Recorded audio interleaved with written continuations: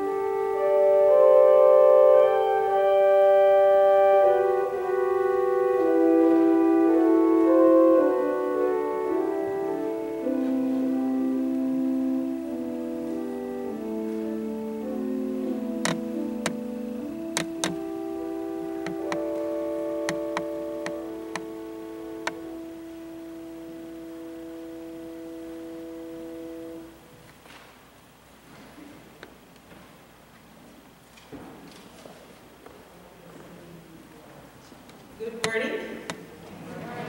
My mask matches my stole today, and that was not even on purpose. So Marion, thank you for the beautiful mask that I took from the UCW's supplies, and happy Advent. It is blue. We are now in a different season today. We mark that first day of the season. As we begin, I just want to acknowledge the territory we gather on of the Haudenosaunee, the Anishinaabe, and the Neutral people, and we continue our work towards right relationship together with our Native brothers and sisters. Just a couple of announcements for the community. We did start this morning with our Zoom Advent Sunday School. So we are doing the 4 Sundays of Advent with Go Project is hosting our Sunday School for us. I popped on this morning to say hello. It's really well done. I know the notice and the information went out a little bit later, so we didn't have folks on this morning, but if you want to join in, I think Betty was saying it looked kind of fun, so it could be for all ages as well. I think you could pop on and see our Zoom Sunday School that Alana Martin with the Go Project is hosting for us. And we're going to continue having that link available for each of the Sundays if you've got little ones, grandkids, kids that you would like to take part. This coming Saturday is going to be the Christmas display that we're taking part in, and I am so grateful to the leadership here of Megan Schiedel, who's working with a few others in our congregation to get our float ready. We're going to be having a display that is themed the gift of giving. And so last week, and in an announcement on Tuesday, or Friday I think it was, I want to remind you and invite you to take part in that by wrapping up a gift. And so it can be a gift that is themed by hope, or peace, or joy, or love, or wrapped in some kind of special way. So just an empty box. We're not actually looking for donations of gifts, just an empty box wrapped somehow beautifully to add to our display, or creatively. Maybe you want to make a giant mask to go over the box, I'm not sure. Something for a little bit of fun. But we're asking you to drop those off during office hours. So Karen is still in the office from Tuesday, Wednesday, and Friday from 9 a.m. till 3:30 p.m. And those can be dropped off anytime up until the end of day on this coming Friday. So let everybody know about that, and we look forward to seeing what the display will be. So 4 p.m. to 8 p.m. This coming Saturday at the Paris Fairgrounds. They're going to be asking for a donation. It's not an actual specific monetary value to do that drive-by parade. So we are excited to take part in that. And I just want to remind folks to continue keeping an eye out for our announcements here. We continue to have our in-person worship. We do have a plan in place for if we need to go back to online worship. So just keep your eye out for that. And we will continue to do our due diligence in working with our board and our Reopen Task Committee to ensure that we are all together in this space as safely as possible. And if we need to go back online, we do have a plan for that. We gather today in hope. We gather today in a strange way than we are used to. The first Sunday of Advent might seem a little bit hollow, a little bit empty, and yet this morning I am filled with some hope in the sunshine. It really seems to be pouring in these windows this morning, and so I invite you to ground yourself here in this place and in the light, and we'll say together our call to worship. On this day, we celebrate the hope made known in the Advent season as we begin the journey towards the stable and a newborn King.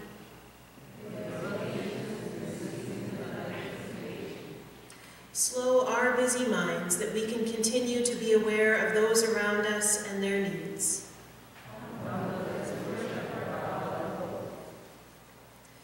As we watch the eastern sky for the first sign of night and we search the newspapers for a good news story, we are reminded of the story of a child born in a difficult time to bring hope.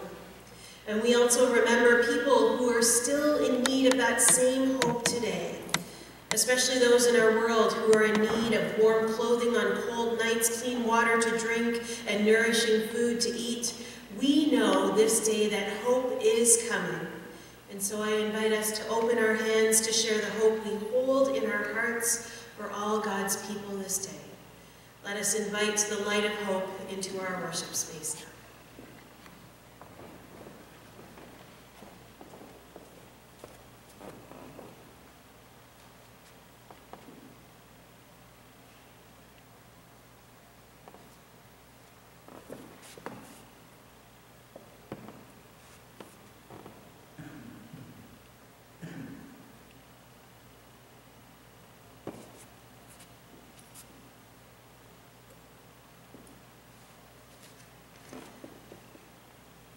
The light of hope is here.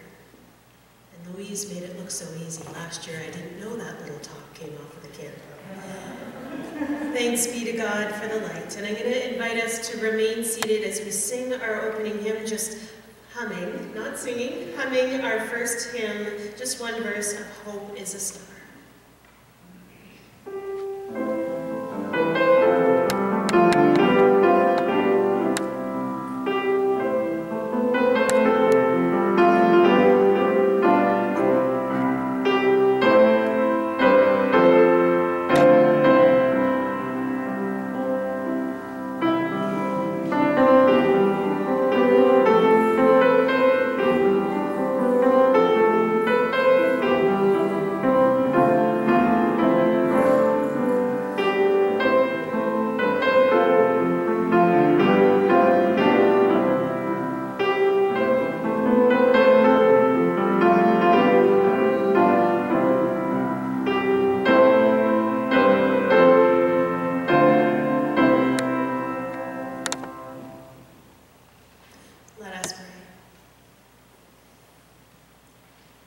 God of Advent, we pray for you to be around us and working through us this day as we pause to think about hope in your world.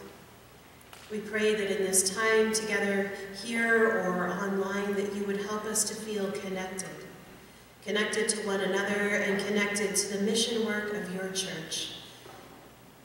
We pray for you to surround us. We pray for you to offer us guidance and patience as we move into this season of preparation and expectation. We lift up all the prayers of our hearts this day to you, and we offer them in the name of Jesus Christ, the one who taught us to pray together, saying, Our Father, who art in heaven, hallowed be thy name. Thy kingdom come, thy will be done, on earth as it is in heaven. Give us this day our daily bread, and forgive us our trespasses, as we forgive those who trespass against us. And lead us not into temptation, but deliver us from evil. For thine is the kingdom, the power, and the glory, forever and ever. Amen.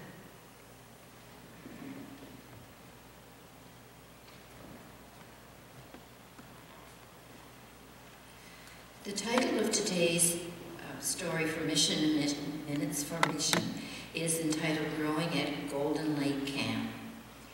Our gifts for mission and service make United Church Camp places where many lives are transformed. Let us hear from Amy, a young adult leader at Golden Lake Camp in the Upper Ottawa Valley. This year will be my second as program director for Golden Lake Camp, and my fourth year in total. I started my GLC journey as a volunteer, spending 2.5 weeks there my first summer.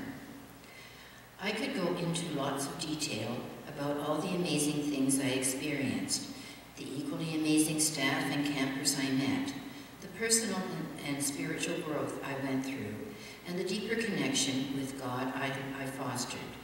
But I don't think you want to hear an essay-length story. In short, by the end of my time volunteering, I had been having so much fun that I didn't even remember to cash my honorarium check. The executive director, the one and only lovely Beth Payson, told me the following summer when I applied for a permanent position how I had kind of messed up the budget that year by not cashing it. Whoops. Working at GLC literally, and I don't use that word lightly, made my life better, and I've met some lifelong friends there. The atmosphere and love at this place are infectious, and you truly make a noticeable difference in children's lives. If mission and service giving is already a regular part of your life, thank you so much. If you have not given, please join me in making mission and service giving a regular part of your life of faith, loving our neighbor as the heart of our mission and service.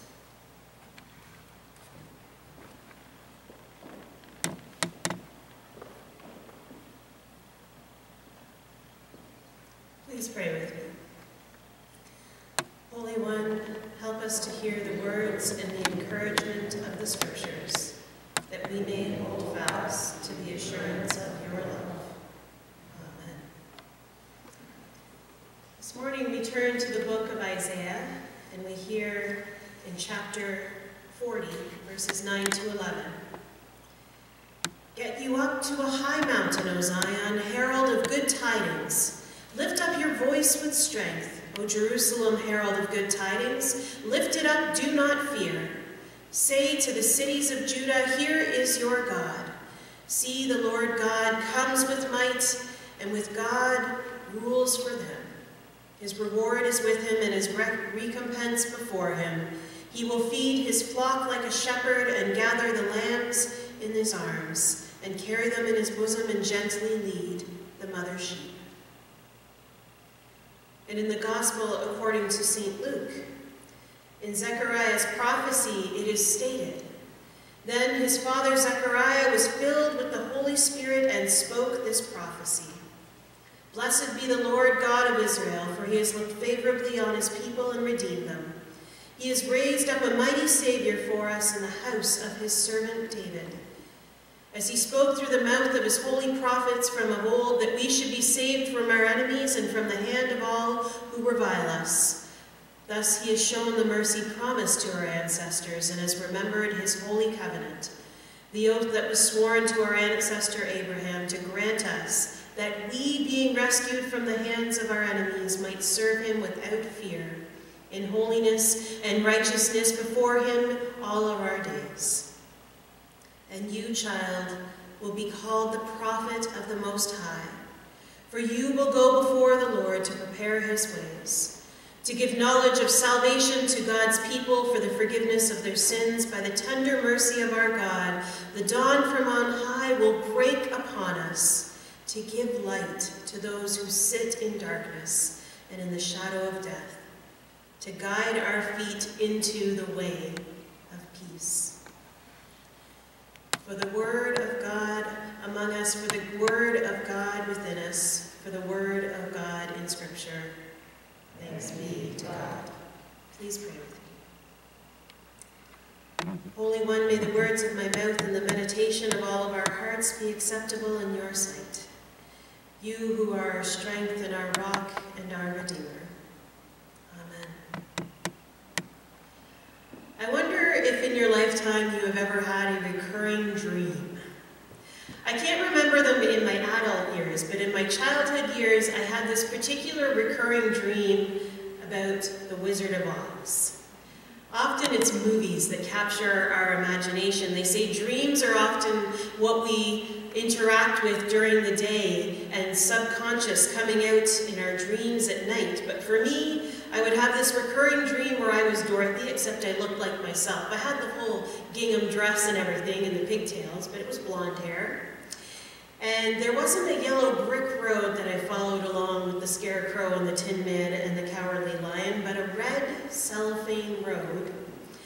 And at the end of the road, we didn't end up at the Emerald City, but the North Pole, where I would get to sit on Santa's lap and tell him what I wanted for Christmas. I always asked for the same thing. I want to go home.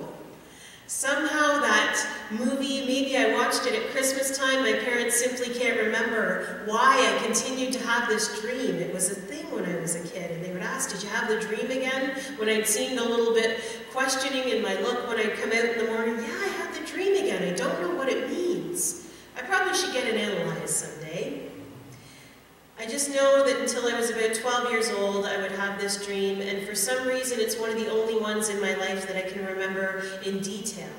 I've had other vivid dreams over the years, but I can only ever remember snippets of them when I wake up, and then they are completely forgotten by later that day.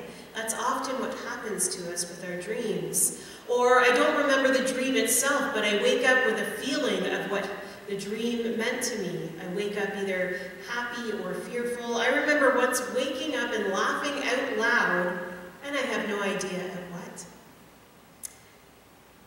But today, as we begin the season of Advent, we are going to be reading scriptures in this season that often speak about dreams, and specifically about God speaking to people in dreams. It's usually described as a vision. God appeared in a vision. God had a vision for the world, indeed, and we've already gone through all of that imagination and that vision when we looked at the Old Testament at the very first story of the Bible. God had a vision, a desire for a good and beautiful world. The vision that came to life in that story of creation, in a world that was full of plants and animals and rivers and oceans and people all living together in harmony. But we know the story changes very soon after it begins, because very soon after humans were created, some of what God desired and dreamed and hoped for the world became corrupted. People became filled with a desire not for good, but a desire for power and a willingness to kill one another for it even. The desire to enslave or oppress people was a reality that began so long ago, and I would dare say it continues on today. We also know from the scriptures that the enslaved and oppressed people had something that was an amazing thing to have in those times of challenge and struggle against the powers that threatened to consume them. They had hope. Hope offered to them in the form of liberation. Those Israelites who left their prison in Egypt and began their wilderness journey towards a promised land where they could settle and begin anew. And their dreams of being settled into that promised land include a promised time when they wouldn't be torn apart by internal factions or ruled by corrupt people or dominated by stronger nations nearby. Desires and dreams and hopes inspire action, and Brian McLaren says that's what sets things apart from a wish. That's what sets desires and dreams and hopes apart from wishing, because wishing, according to McLaren, is a substitute for action. It creates a kind of passive optimism that can paralyze people in a happy fog of complacency. Everything's going to be fine, so why work? Why struggle? Why sacrifice or plan?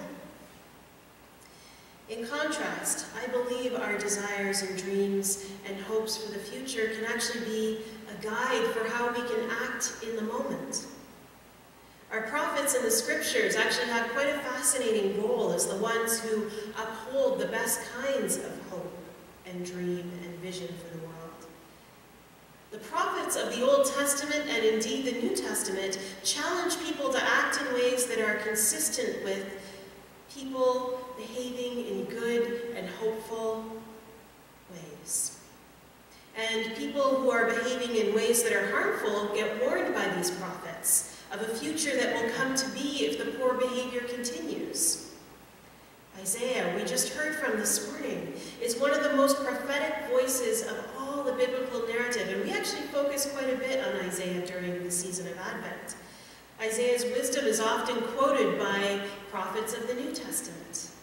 Jesus himself often quoted Isaiah. We know that Isaiah speaks of dreams and visions, and definitely of hope for a future by the actions that are taken in the present. Today we begin a journey of Advent, and I talked about in the Advent letter that went out this week to people about the fact I believe that most of us are feeling a little bit weary. And when we think about beginning a journey, even though it's a hypothetical journey, we feel a little bit weary of taking even the first step because we are tired and we are weighed down. Life has been turned upside down. It's been thrown into chaos by what we get related to us from the media. We don't know what to think or what to do next these days. And today feels a little bit like we are still feeling fear and uncertainty, and for lots of people, deep sadness. It's the exact opposite of what we're supposed to be feeling in this time of year, isn't it? But I want to give you permission, because that's okay. It's okay to be tired. It's okay to lament that our family dinner tables and our holiday activities aren't happening the same way we're used to or the vision that we had for them. And it's perfectly acceptable to feel tired, to feel weary, downright exhausted. All of that is okay, because that's what the last 9 months have brought to us, and yet hope remains. A little later on in Isaiah, it is proclaimed for us, "A root shall come out of the stump of Jesse, and a branch shall grow out of its roots. The Spirit of the Lord shall rest upon him. The wolf shall live with the lamb. The leopard shall lie down with the kid, the calf, and the lion, and the fatling all together. And a little child shall lead them." It's one of my favorite lines in all of Scripture, "and a little child shall lead them." We begin a journey today. Jesus is about to be born, a new hope for all of the world, and today marks the beginning of our yearly reminder to hold on to that hope, that desire, and that dream for the little babe who grew into the most amazing man. The one who would go on to live a life that continues to be our example of how to live in the moment, how to be a person who not just wishes things would happen, but actually makes them happen.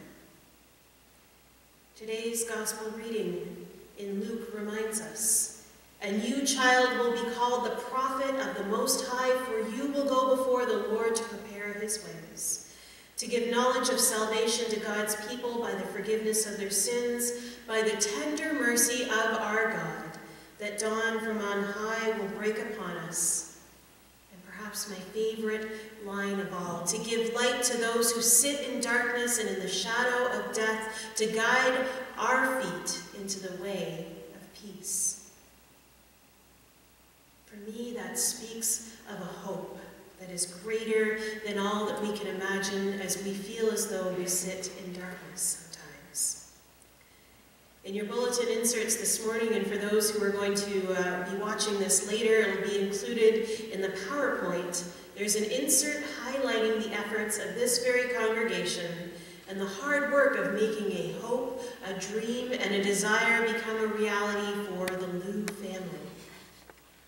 Back in October, when I was chatting with Velda Cochran, she talked about the important work that St. Paul's United Church had, and she and Bruce were heavily involved in, as they led a team of people committed to sponsoring this family who was seeking refuge from their home country of Vietnam. Some of you might remember that time. Some of you may have been involved in that important work. I've listened to the stories of many people who are considered to be refugees over the years. My own home congregation has also been sponsoring families since 1979. And while each story and each journey is unique to the family or to the person and the circumstances to which they come from, I find a common purpose and a thread is weaved through all of those stories. Each of those people seeking refuge are seeking a better and safer life for themselves and for their family. They're seeking to live in a place that's free of oppression or violence. I was particularly touched when I read Velda's reflection and the words of Han Lu when he wrote to St. Paul's back in 1990 to say, "At no point in time will we be able to repay you for your generosity, all of your support and encouragement." And by the words of his granddaughter Leanne, who said, "We wouldn't be where we are now without St. Paul's United Church and all of the wonderful volunteers." And for Bruce and Velda's closing line to that reflection about this sponsorship. The resilient journey between that nervous arrival in 1980 to where they are today is one that is to be celebrated. That's a story of hope. Hope made known from the people of this community.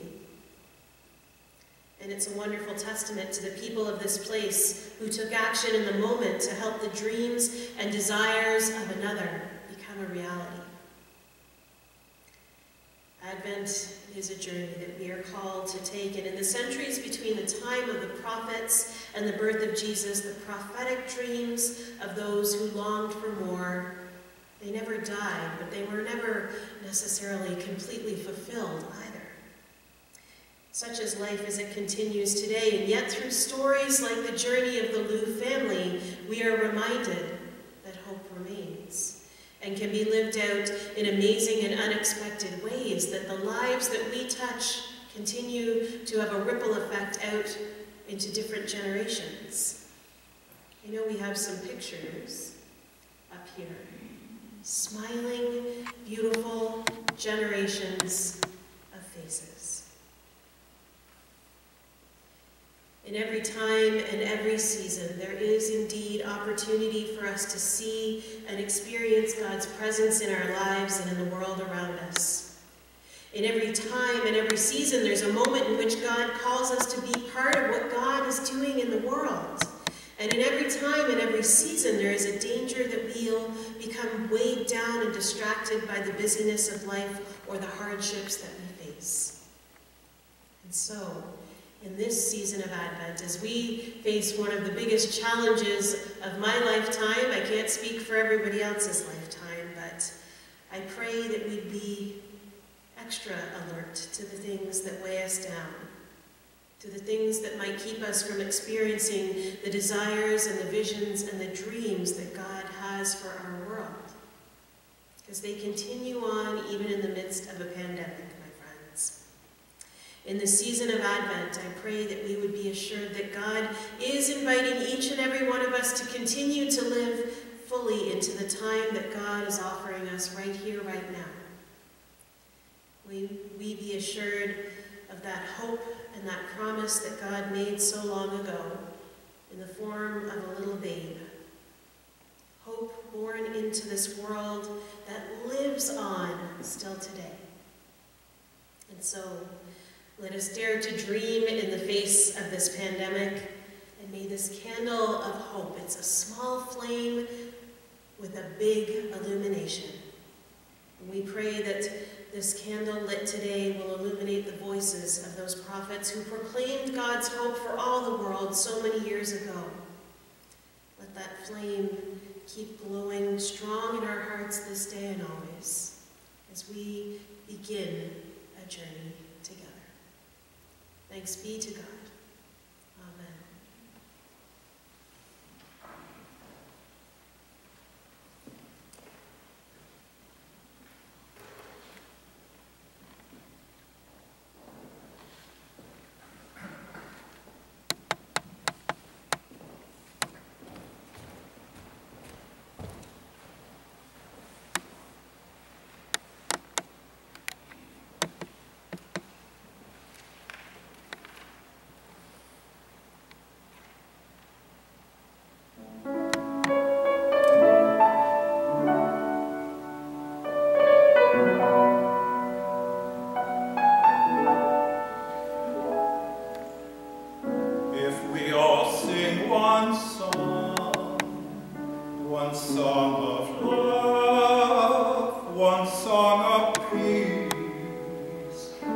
song to make all our troubles cease. One hymn, one theme, one hope, one dream. Imagine what tomorrow would bring if we all sang one song.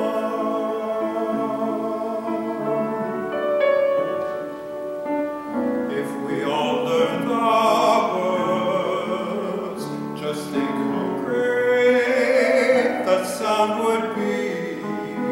And since the song is in freedom's key, one voice you'd hear, so pure, so clear. Imagine what tomorrow would bring if we all sang one song. There's just one sun that warms our day. The same moon and stars light our way. This little ball whirling in space is our only home, our only place. If we all sing one song of love, one song of peace, one song to make all our troubles cease. Imagine what tomorrow would bring. Imagine what tomorrow would bring. Just imagine what tomorrow would bring if we all sing one song.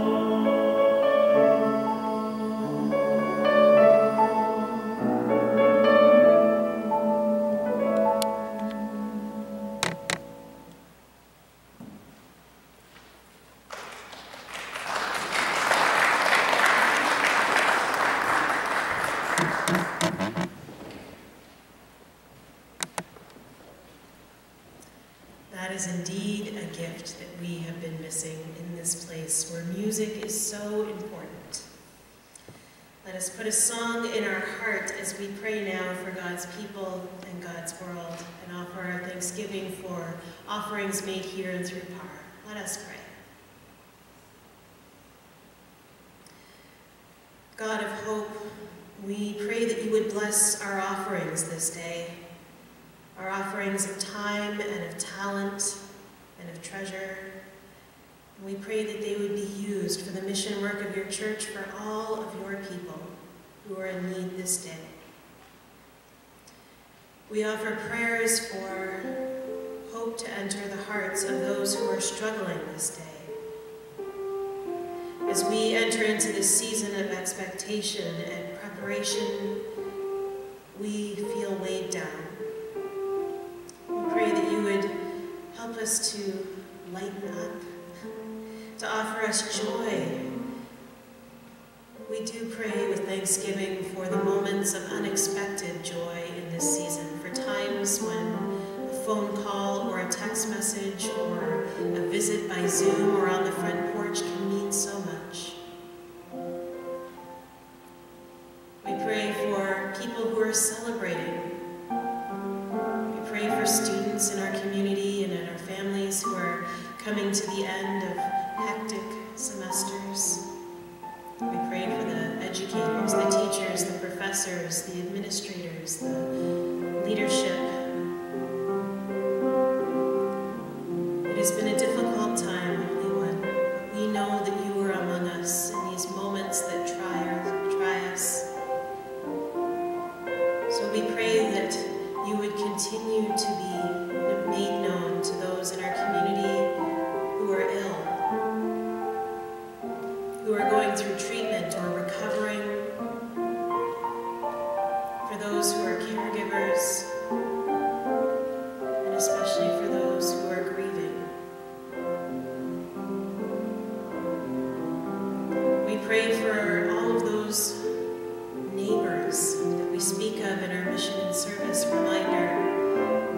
brothers and sisters around this huge world whom we are connected to. We pray for places where there is violence, where there is political upheaval, where there is fear and doubt. We pray for your light to shine into the darkness, to illuminate our faith that we may continue to be called to action in your world. We pray for you to continue to inspire us, to offer us hopes and visions and desires for an even better world in this time, in this place. And we lift up all these prayers to you in the name of Jesus Christ, the ones that we speak aloud and the ones that are too deep for words. And we give them to you now in his name. And we say, Amen.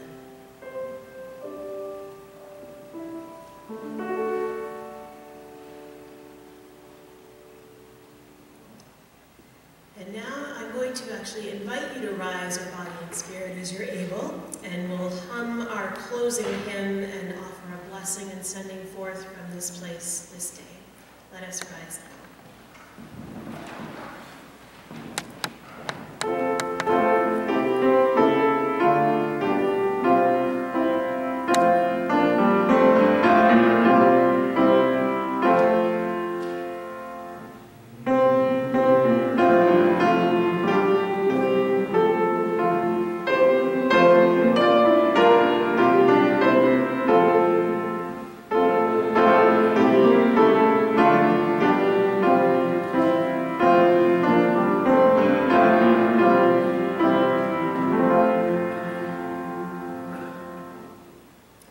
My friends, brothers and sisters in Christ, as we go from this place, we go with masks, but may these masks be a blessing.